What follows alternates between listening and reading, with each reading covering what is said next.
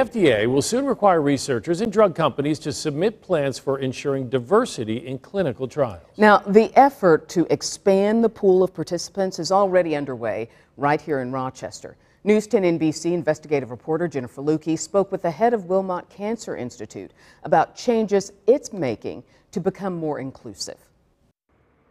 It's really been, I'd say, over the last 3 to 5 years that there's been significant attention addressing this and really making major attempts to improve things going forward. Historically, 85% of patients who've participated in drug trials at Wilmot Cancer Institute have been white. And while that percentage mirrors the diversity in the overall 9-county regions it serves, it does not reflect the Rochester region specifically.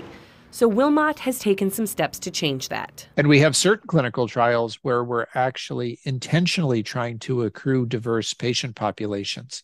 So as an example, multiple myeloma is a cancer that is significantly overrepresented in Black individuals. And we have a clinical trial that is specifically targeting that population. Dr. Friedberg says it hasn't always been easy to recruit people of color.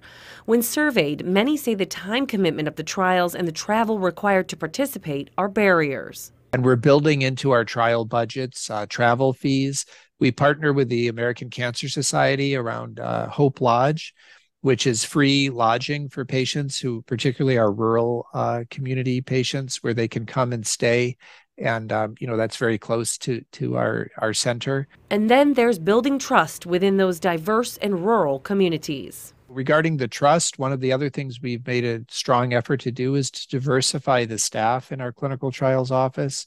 I think if people are able to interact with people who look like them and who come from broader backgrounds, that inherently is helpful.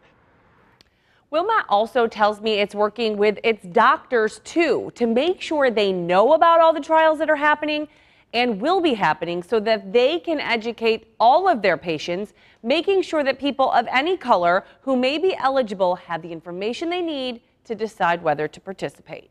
Brett. All right, Jennifer, thank you.